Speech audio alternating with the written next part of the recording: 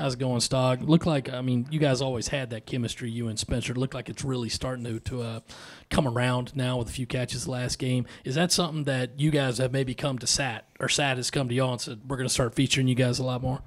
It comes down to, making plays, winning one-on-ones, and I did that and set it up. I won some, and then it set it up for more throws down the road. So hopefully we build on that in the weeks to come. But it's for sure good to start getting rolling. For a lot of teams, it seems like getting ranked is a bit of a hope, but when y'all have talked about it, it's almost been an expectation. Just what did it mean to kind of be able to check that off the list this week? I didn't really care. I didn't really care. I mean, we still got Missouri coming up next. Whether we're ranked or not, we still got them, but I didn't really care. Hey, Austin, hope you're doing well. You had your most efficient game of the year on third downs as a team. You were 8 for 16. Do you chalk that up to anything, and how do you keep that going against a Missouri team that's top 10 in the country and stopping third downs right now? We got to get better on third down. 8-16 is good, but we still got to get better and just continue to know what we're doing, know our assignments, and continue to make one-on-one. It comes down to one-on-one catches, so we got to win our one-on-ones, and then we'll start getting better at third down. But they're good on third down, but just like any other team. CBS was saying the same thing. He took some of the blame, I think, for maybe some of the runs that he thought he could have done better on. But as far as run blocking, whether it's third down or any other down, how has that come along for you guys? And it seems like y'all have had some success there, obviously, last couple of weeks. As I got more reps, I gotten a lot better at run blocking, I feel like. So I'm just continuing to use technique and stick to it. And, it's gotten a lot better, and we're really good at running the ball out of 12 personnel. So we got to continue to do that and continue to run the ball well out of other packages. Austin, obviously, matchup has kind of necessitated you guys going to the run a little bit more the last few weeks. But with the passing game, and whether it's you or Spencer or Juice or whoever, I guess, what do you guys kind of see as the next step for this group to push the ball for downfield a little more, get a little more vertical? I guess, what are you guys kind of seeing that they can maybe help this pass game get a little more involved maybe? Yeah, I like that hat, by the way. Yeah. And, but, yeah, we got to, it comes down to one-on-one. I mean, we had a couple drops, I think 3 drops, and we got to catch the ball one-on-one. And so once we start doing that, it'll start going because, if we catch one of those, then we're really rolling. So we just got to keep doing that, but it starts with everybody and it starts with me, and we just got to continue to win one-on-ones.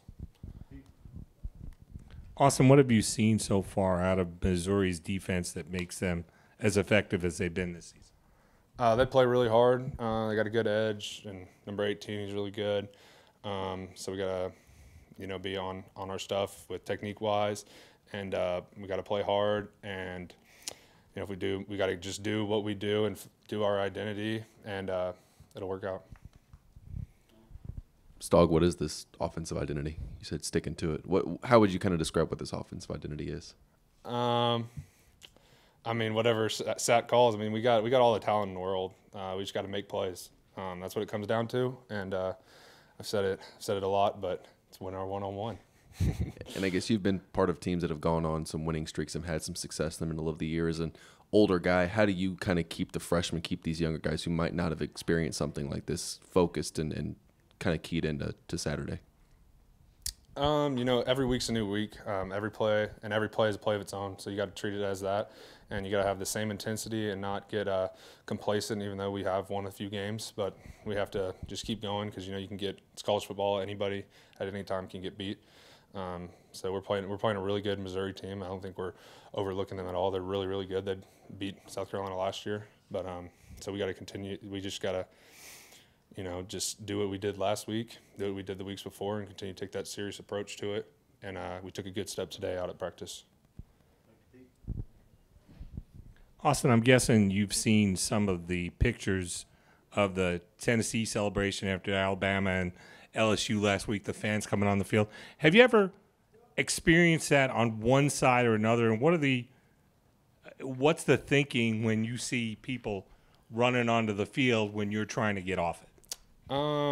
They rushed the field last year at Oklahoma twice, Again, it was OU Texas. They rushed the field, and that's when we won. So that was fun, cool. Like I knew everybody, so whatever. Found my family. So, but then when we lost to Baylor, they rushed the field as well, and I was just getting off the field. I mean, no one's gonna hit me. Yeah, I was gonna say, is it a scary situation at all, or you just figure, all right, I'm getting to the locker room, and that's all there is to it? I mean, it's Baylor, but but then I mean, Tennessee's a little bit different. I don't know, but I guess, but Baylor people are usually pretty nice, so I wouldn't expect any of them to hit me. So. All right, thank you all.